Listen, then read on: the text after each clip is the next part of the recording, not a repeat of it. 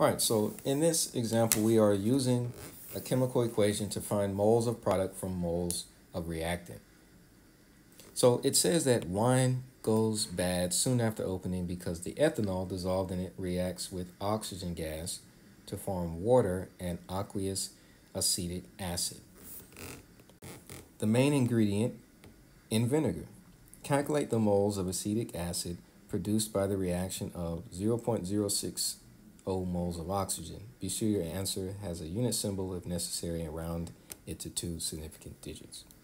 So what this is a stoichiometric problem.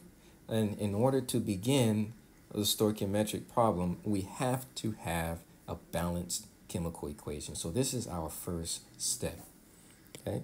This is our first step in stoichiometry, which is what we've been working towards this whole chapter. So let's write the chemical equation and then balance it. We need our reactants and our products. They tell us our reactant, right?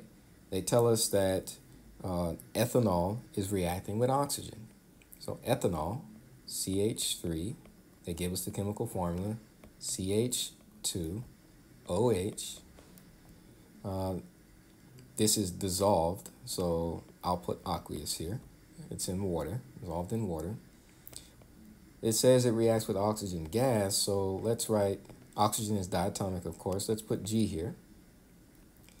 Produces, what does it produce? Dissolved in reacts with oxygen gas to form water and aqueous acetic acid.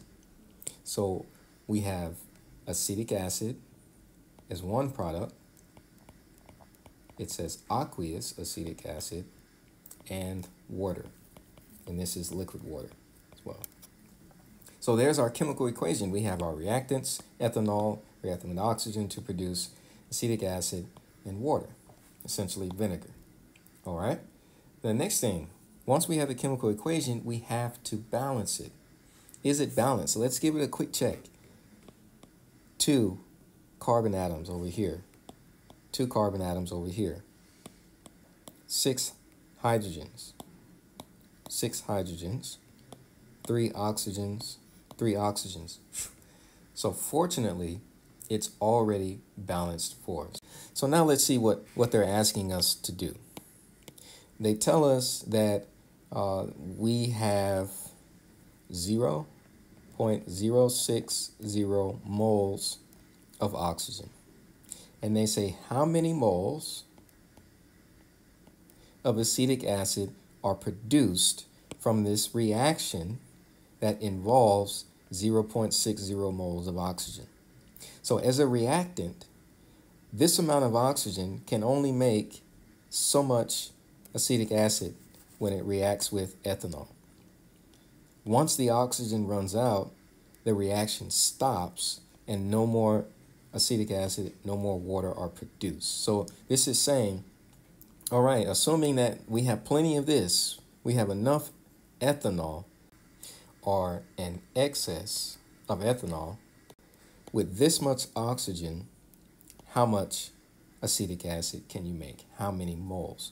So this is essentially a conversion problem, and they're asking us to convert from this to this. We've done this before.